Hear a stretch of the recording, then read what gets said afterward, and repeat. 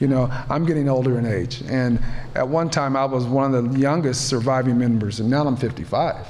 You know, so we're all getting older, and so I just feel there's a side of this story that people, writers and whatnot did not research. Who cares about what happened day to day, what happened from this, for the 20 years of it within the organization? How did the people interact? How did that get built? Jim Jones didn't do any of that. Jim Jones, his hands were as soft as a baby, okay?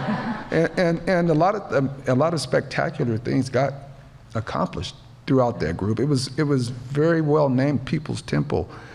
You were right, he was heavily dependent upon drugs. You know, I was with him for the last year of his life every day. Me and his sons, we were his personal aides. And he was just drugged out, he was totally gone. Once Jim Jones found out, when his advisors, Charles Gary and others, came from the US to tell him he could never again leave Jonestown, his life was over.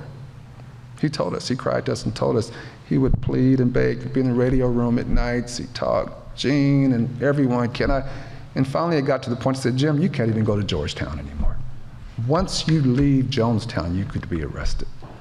And once that sunk into him, he turned to drugs full time, and he was pretty useless. We pretty much had to hold him when he walked. We had to zip his pants. You know, so in those latter months, he was out of sight sometimes, and when he came to talk, it would be just what the hell are you talking about? You know, he'd be rhetoric, and he would think of something crazy to talk about, to try to make something when there was nothing to talk about. You have to understand, when he got over there was no more need for fake healings. There was no more needs for offerings. He took offerings every hour, seemed like. There was no more need for trips. There was no need for him to grandstand. It was time for all hands on deck. We got crops to plant and cattle to herd and houses to build and paint and irrigation that we need. You know, for the first few months, we had no power. The biggest thing that happened over there is when the generator came and we all had power. You know, we all lived with wikis at night, walking around with little wiki kerosene candles in the jungle.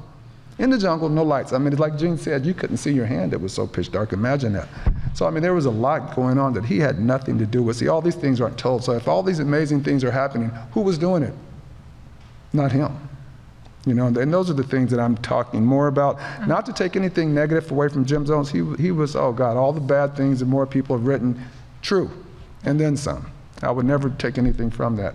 But there's also a whole other side of the story of a lot of amazing people that I grew up with and knew for 18 years for my whole life that made that thing transpire.